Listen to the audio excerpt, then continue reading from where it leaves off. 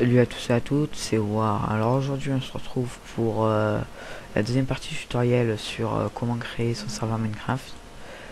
Alors vous devez aller sur votre moi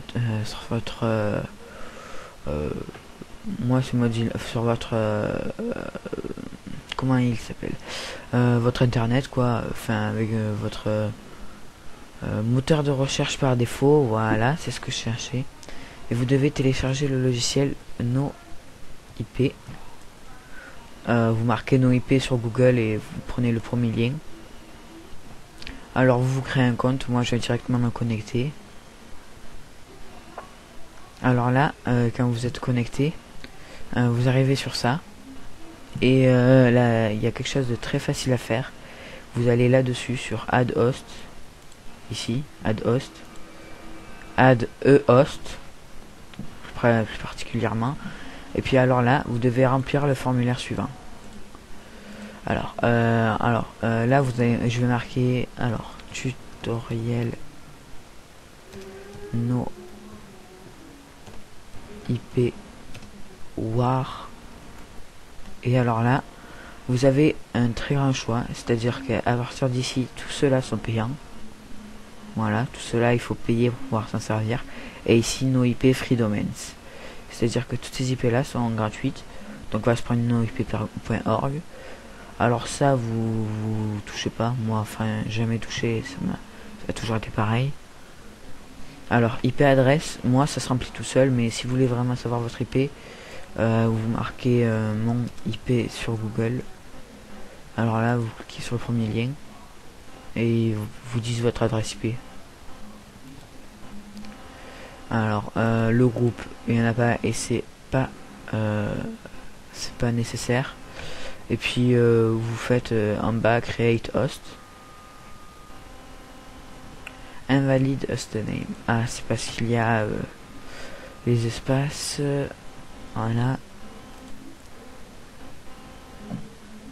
Voilà, vous voyez. Alors cela on va le supprimer si ça va à rien. Alors voilà, je vous ai montré que ça marchait. Vous voyez, vous avez créé votre adresse NoIP. Alors maintenant il vous faut retourner sur noip.com là-haut. Vous cliquez sur noip free ici. Et alors là il va vous falloir le télécharger. Alors download. Ah oui, c'est download.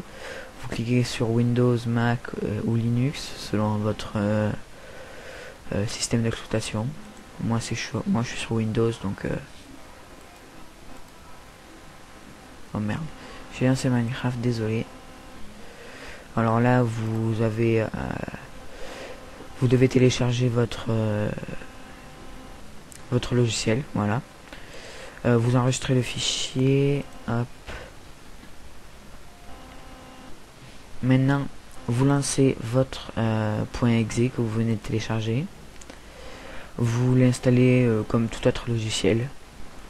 Voilà, petit à petit ça s'installe. Close. Et voilà, vous possédez le fameux NoIP. Et personne d'autre que vous a besoin d'avoir NoIP pour que les gens sur votre serveur puissent se connecter. En fait, je vais vous expliquer comment ça marche. Vous lancez NoIP. Alors vous vous connectez. Alors, on se connecte. Désolé si j'écris pas vite, mais bon. Je passe pas ma vie sur l'ordi non plus. Ou presque. Voilà. Vous connectez. Là, il va vous demander de sélectionner un groupe ou un host. Vous sélectionnez celui que vous venez de créer. Vous faites save. Et ici, il va vous donner votre adresse IP. Et voilà. Maintenant, vous prenez votre adresse IP qui est ici. Vous allez sur le jeu.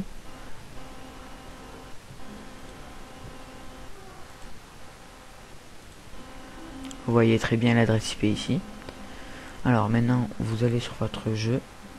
S'il veut bien s'afficher, ce qui est tout à fait l'autre histoire. Alors, on va remettre le texture par défaut parce que sinon je vais laguer. Voilà. Alors en multiplayer, on va marquer tutoriel,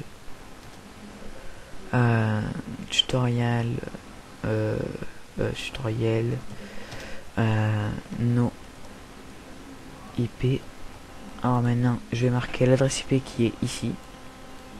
Je vais vous donner quelque chose qui peut être utile, c'est vous allez sur Edit, vous faites copie IP adresse, et là quand vous arrivez sur Minecraft, vous faites CTRL et V, et hop, ça se copie-coller. Alors on va lancer le serveur qui est toujours pareil. Alors voilà, le serveur est lancé. CTRL V, hop. Alors maintenant, voilà, vous pouvez voir qu'il y a marqué tutoriel Minecraft serveur. Voilà, ça marche. On n'a plus le localhost, on a l'adresse IP et on peut se connecter. Vous pourrez faire tester à vos amis et tout. Ils pourront eux aussi jouer. Donc voilà, je vous ai prouvé que ça marchait et que on pouvait tous jouer. Alors voilà, maintenant je lag un peu moins ou pas. Bon, mais voilà, vous savez que maintenant vous pouvez donner votre adresse IP à vos amis et ils pourront jouer. Et le seul truc qu'il faut faire, c'est quand vous voulez que les gens jouent sur votre serveur, il faut lancer votre .bat ainsi que votre no IP et c'est ce qui vous permettra de faire jouer les autres joueurs avec vous. Donc la prochaine partie du tutoriel sera basée sur la configuration du plugin essentiel, permission ainsi que permission, l'utilisation de ces deux plugins. Enfin, j'essaierai de vous montrer les bases de ces deux plugins. Et après, ben, voilà, je vois pas vraiment ce que je pourrais vous montrer de plus, ou en tout cas de plus intéressant, vu que vous avez à peu près tout là. Donc on va se laisser. Moi je vous dis à bientôt pour une prochaine vidéo et bye.